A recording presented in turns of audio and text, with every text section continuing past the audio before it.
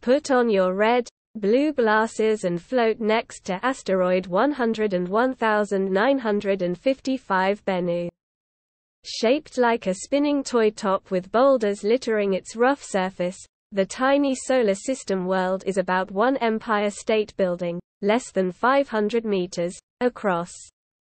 Frames used to construct this 3D anaglyph were taken by PolyCam on the OSIRIS_REx spacecraft on December 3, 2018 from a distance of about 80 kilometers.